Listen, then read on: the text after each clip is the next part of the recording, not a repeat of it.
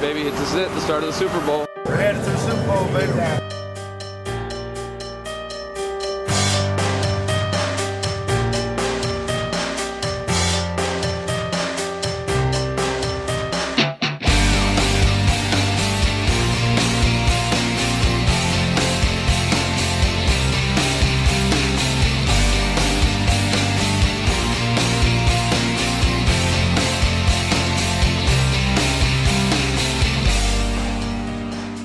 Hello again, everybody, and welcome into the Cardinals football studios on 3 TV. Tim Ring, alongside former Cardinal and Pittsburgh Steeler, Mitch Berger. Mitch Berger with us from North Delta, of course, and former NFLer. Mitch Berger, Canadian guy, punted in the NFL for years, two-time Pro Bowler, Super Bowl champion in the Super Bowl 2 years ago with the Pittsburgh Steelers. Super Bowl champ Mitch Berger, who's joining us now to tell us what he thinks is going to happen for the Super Bowl coming up on Feb 4th. How are you? Doing very well. Doing very well. They still run the show the same way in Pittsburgh.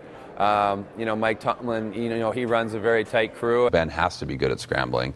And that's what I thought was the Jets in the NFC Championship game. I thought they might beat them because the offensive line wasn't so good. Being an athlete is equated with wealth. So when you go out in public, do you have to handle yourself a little differently? Are you mindful about where you go now in public? The first thing I wanted to do when I became an NFL player was I wanted to celebrate my wealth. I wanted to go out. I was the first at the club. You might not think it by a guy like me, but I was the first guy out. I was the last guy home. And, I really wanted to show people that what I was doing, I wanted to enjoy it. I wanted to get the fringe benefits, if you will, from being an NFL player. But now you have to think twice. You just can't do that. You have to stay a little reserved, enjoy your circle, and you have to watch those people in the outer circle without being a jerk to people. But you got to make sure that you don't invite the wrong people into your group, and you have to be careful. Appreciate you personalizing it and being honest. Mitch Berger, Arizona Cardinals. All right, folks, let's send it back to New York and Glenn Adamo. They're trying to find something. I mean, he's not doing nothing. I know he's staying in. I've talked to a bunch of those guys. They're trying to make a mountain out of a molehill for a guy going out for dinner and a few drinks with a couple of boys on the team. That's one of the things that brings the Pittsburgh Steelers together.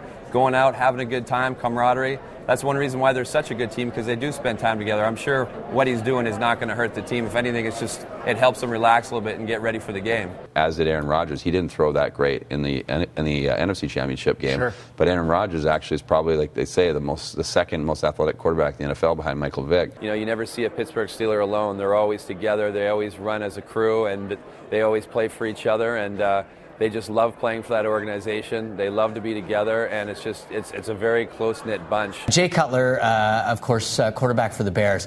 Man, he just got ripped when he sat down in the game. What's your opinion on this whole thing? Well, he had a sprained knee ligament. I mean, he only knows what he can handle with his knee. Certain positions you can get by in a game, you can brace it up, and you can make it if maybe you don't have a lot of movement. But in that game, he was getting killed. They weren't protecting him. He was getting hit all game. Something people don't know about Brett here is in the last Super Bowl, the one that I was involved in when we won, he is the guy who recovered the fumble to win the game. Have you gotten much credit for that, or is it all pretty much just San Antonio Holmes, Lamar Woodley making the sack at the end? Do people actually realize that you recovered the fumble to secure the victory? I get credit. Woodley tells me all the time, he's like, when am I getting my ball back? When are you going to give me that ball? Because he actually forced the fumble.